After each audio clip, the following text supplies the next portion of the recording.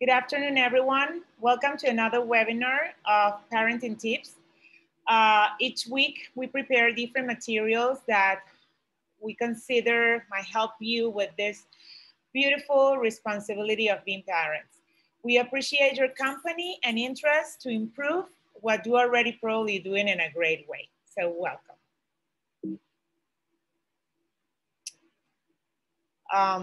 Well, probably the least favorite part of parenting is discipline, right?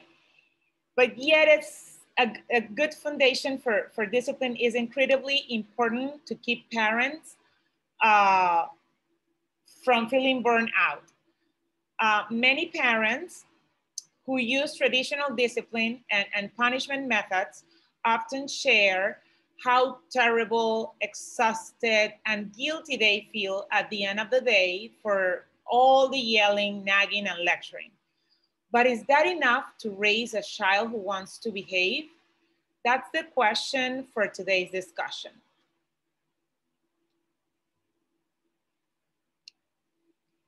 But first, let's think of what do you find most challenging when disciplining your children? Please use the chat to share your thoughts or just reflect on it. It might be difficulties saying no, maybe, or establishing functional boundaries, uh, having faith in yourself and in your own ability to be a good parent. This could be particularly difficult because you won't know whether you've succeeded until it's much too late to do anything about it, right? But the important thing is that you're here today wanting to know more, so give yourself a pat on the shoulder.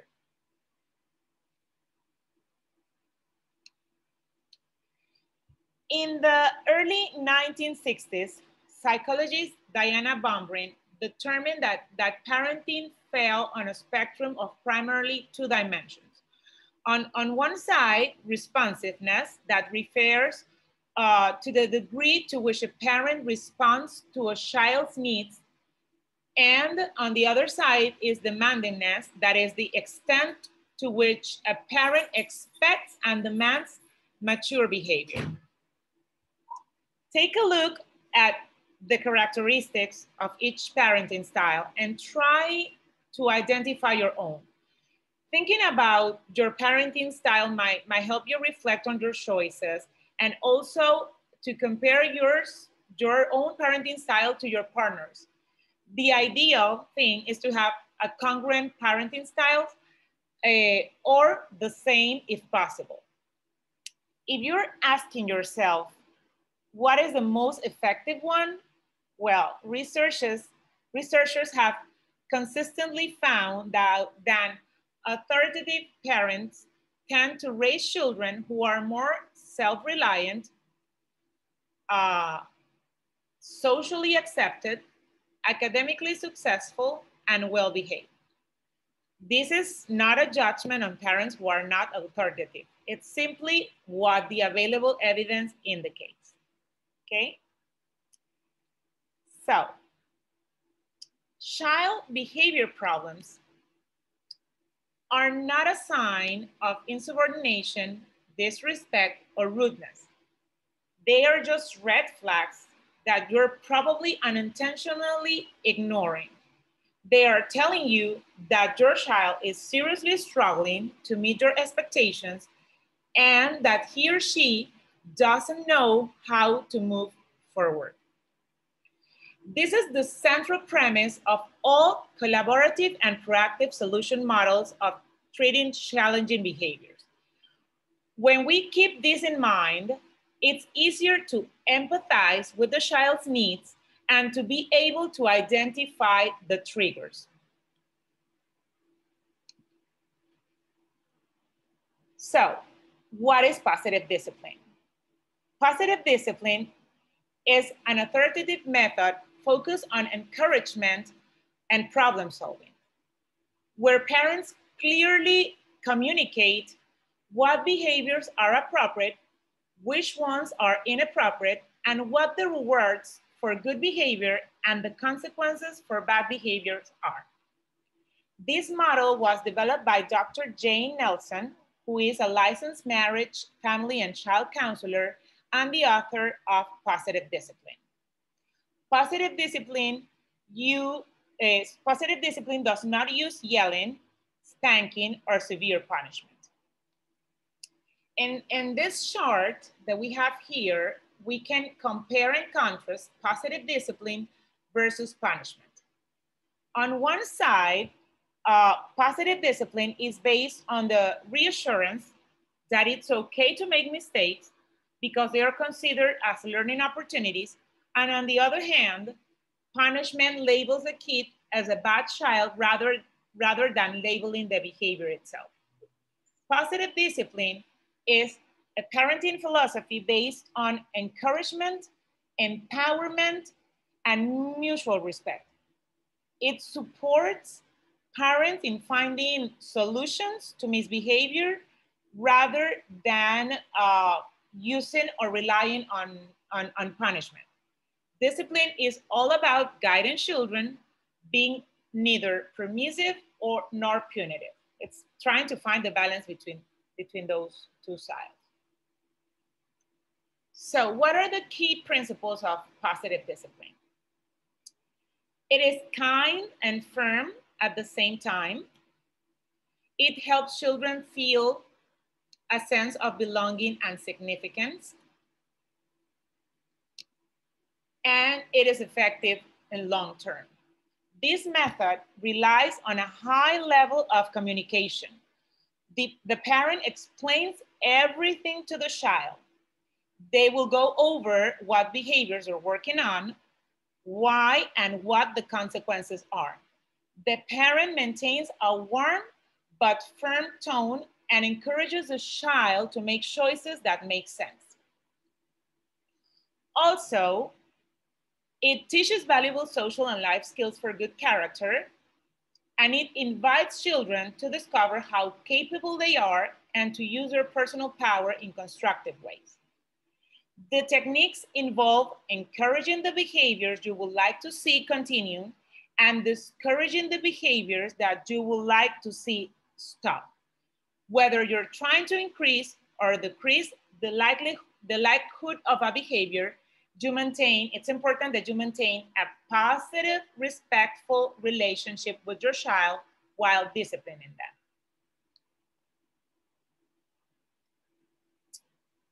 Some tips to accomplish this approach, and you can find numerous resources on the web. We posted a couple on the counselor's website for you to access.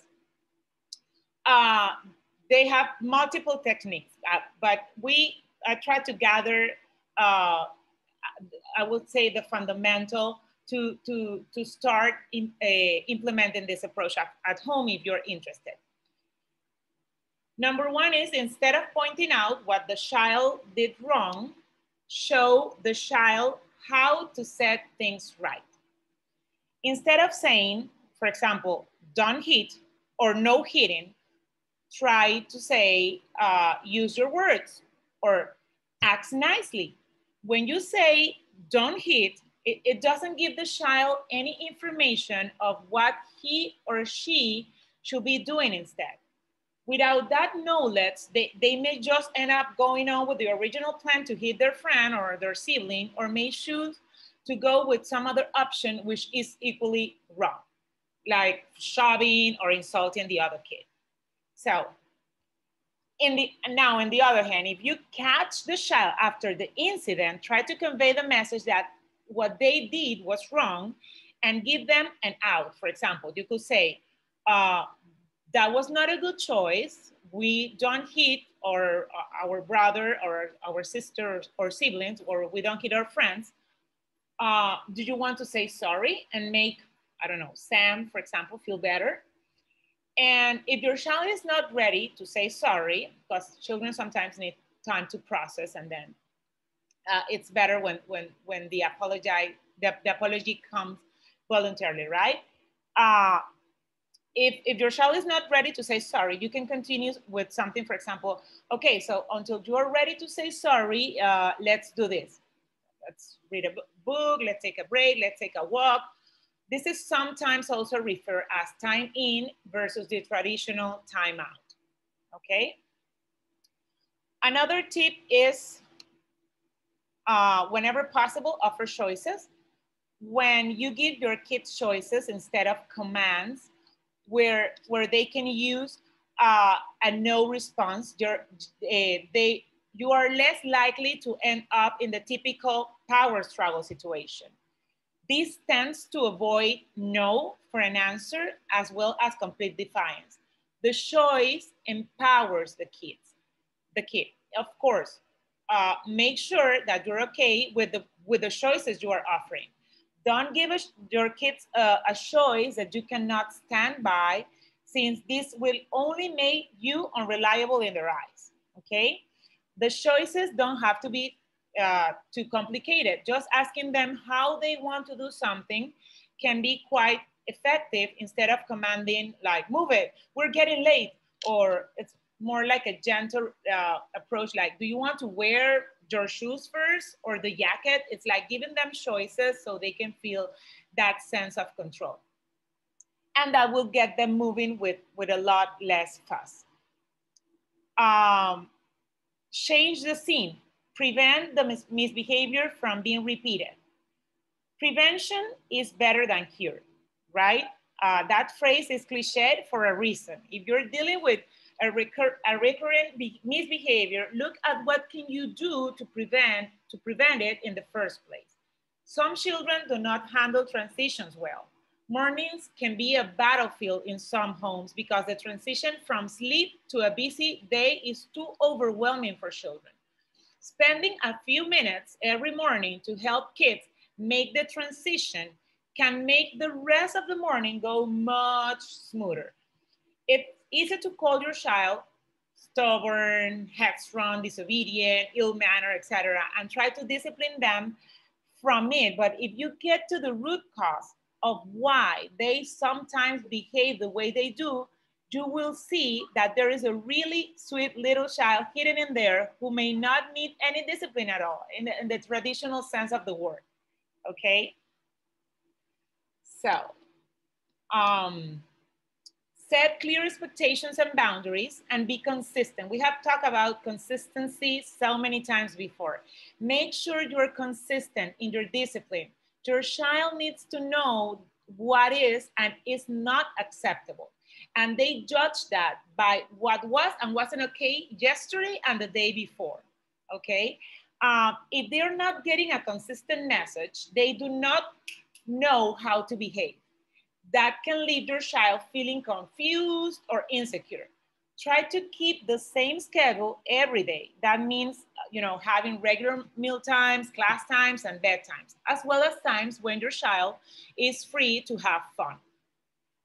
When you have to make changes, it helps to warn your child in advance. This can prepare them for slightly different routine and hopefully prevent a scene. For a major change, such as a move or a new sibling or a death, give the child an understanding of what's happening. Children thrive on routines. Remember that. If they know what's coming, they're less likely to act out. And hey, just think, you also behave better if you know why your spouse had a hard day at work, right? So use single word reminders or questions, or state facts instead of ordering or demanding compliance. Let's think of a usual situation. For example, children walking out of the bathroom and leaving the lights on. Normally we will bark, switch off the lights, right? And they will sometimes follow the instructions. Sometimes they will counter that you will switch off the lights, or may come with a defiant no, or worse, they just ignore you. Anyway, just saying, for example, lights in a normal casual tone can make a huge difference. They already know what do you mean by that, because you have been repeating the instruction over and over, for a million times. Just use the single word to say in the tone of a friendly reminder, and most of the time it works. Door can be, you know, get the door shut, or car gets them to stop fooling around and walking toward the car. Dishes may mean like get the dishes, put the used dishes in the sink, you know, and so on. You can also use a question technique. Instead of shouting, go put your shoes back on the shoe shelf. And now that we all have like a shoe shelf on the entrance of our doors, right? A simple question like, hey, where did you put your shoes? Get the job done with a lot less resistance. Similarly, stating facts helps too. When washing hands, for example, if they're fooling around, wasting water, just state water is wasting, and they will be more likely to wash your hands faster than criticism like you are wasting water, or ordering them, wash your hands fast. And this really works because when I go into the bathroom, when we, and at school and children were there washing their hands, and we say we watch them, you know, playing with the soap, with the foam in their hands. Just a friendly reminder, like, hey, remember to say water. It's just enough, and they move. They quickly finish what they're doing. Okay, so I can testify that it really works. Let the children face the consequences, natural consequences, and not made up consequences to suit your needs. This one is my favorite because it has proven to be very effective. A natural consequence is anything that happens naturally with no adult interference, okay? When you stand in the rain, what happens? You get wet, right? When you don't eat, you get hungry, right? So some parents are more familiar with imposing a ton of made up consequences that suit their convenience to get their child to do what they wish. For instance, if children do not finish their dinner, they do not get to watch TV, for example. When you look into it deeply thought, it is not a natural consequence. It is just something made up to get them to comply. It's more like a threat, right?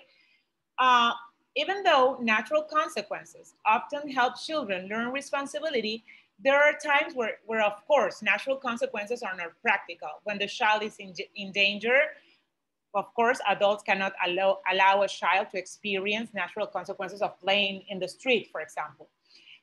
When natural consequences interfere with the rights of others, like throwing rocks to another person in the park, when the results of children behaviors do not seem like a problem to them and the natural consequence will adversely affect their health and well-being. For example, it does not seem like a problem for some children that if they don't take a bath, or if they don't brush their teeth, or if they don't do homework, right? Or if they prefer to eat tons of junk food. So in that case, natural consequences are not practical.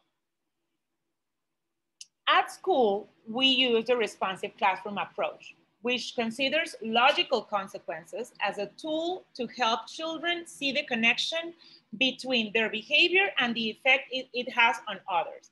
So the intention of logical consequences versus punishment is to help children recognize the effects of their actions and the development of internal controls. What is the underlying belief? That children want to do better and can do better with reflection and practice.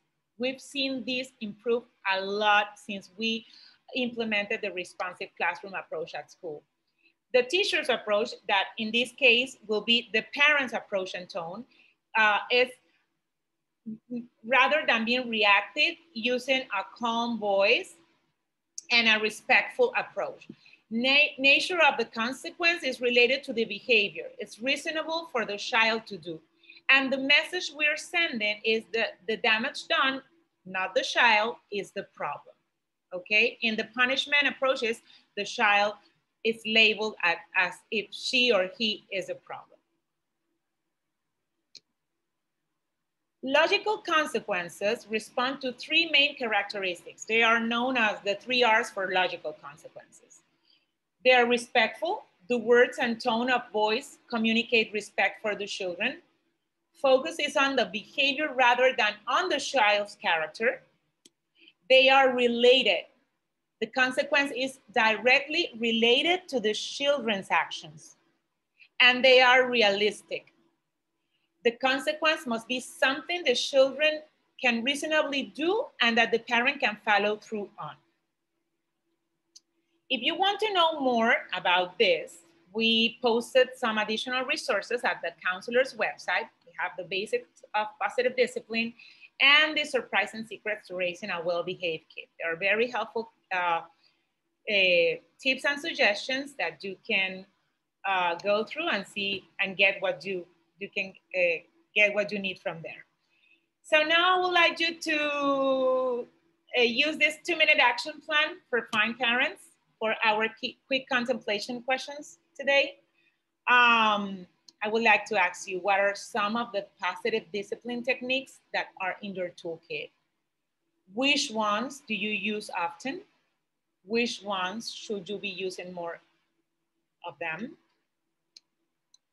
Did you learn of any new technique today from this presentation? Take a moment to think them through so they become a part of your toolkit going forward. And think of the last time your kids pushed their buttons. What could you have done differently? Will any of these techniques help you handle it better? What can you do now to remind yourself to use one of these positive disciplines techniques next time the same situation occurs? Okay, just some questions to reflect on about what we discussed today. And I want to close with this quote from Maya Angelou: do the best you can until you know better. Then, when you know better, do better. And I think that's why you are all here today, right? Because you are trying to become better parents. You are amazing parents already, but things can always be done in a better way. So now let's open the chat for questions or comments. You can unmute yourself if you want to comment or ask something.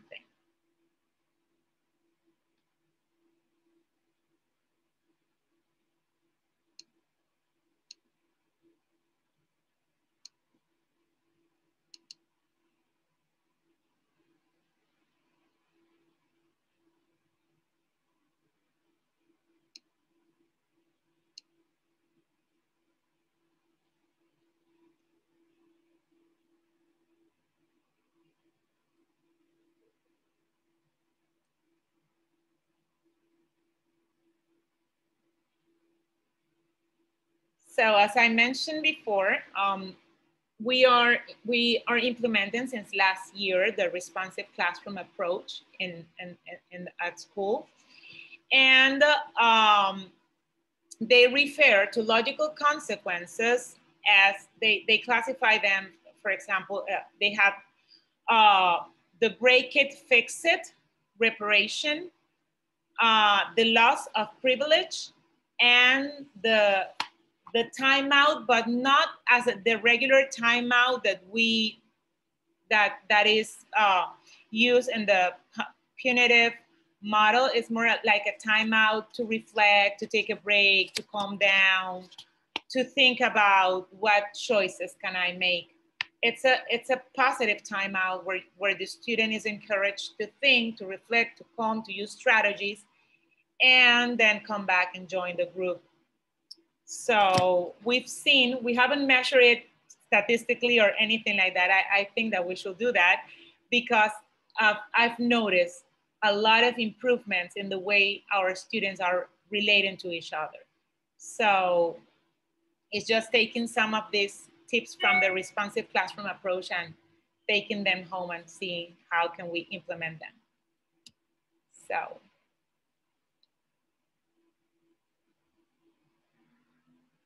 I don't know if anybody has something to add.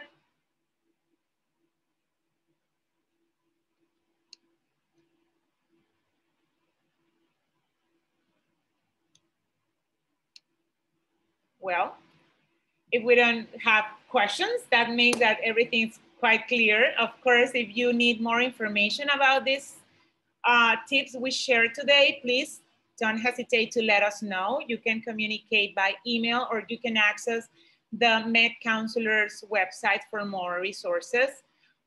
We appreciate your company today here, and we invite you next week.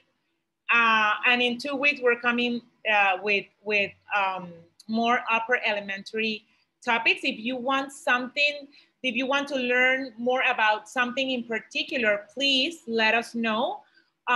You can send us. You can use the WhatsApp channel from the parents' WhatsApp groups, and you can suggest there so the class representative can share with us what are your interests and we can approach them directly. Okay, we have been selecting these topics based on suggestions that you made last year through the survey we sent at the end of trimester 3. But if you feel that you want to know more about a specific topic, just let us know, okay? We will be more than glad to prepare material for you all. So thank you very much for joining us today and see you next week.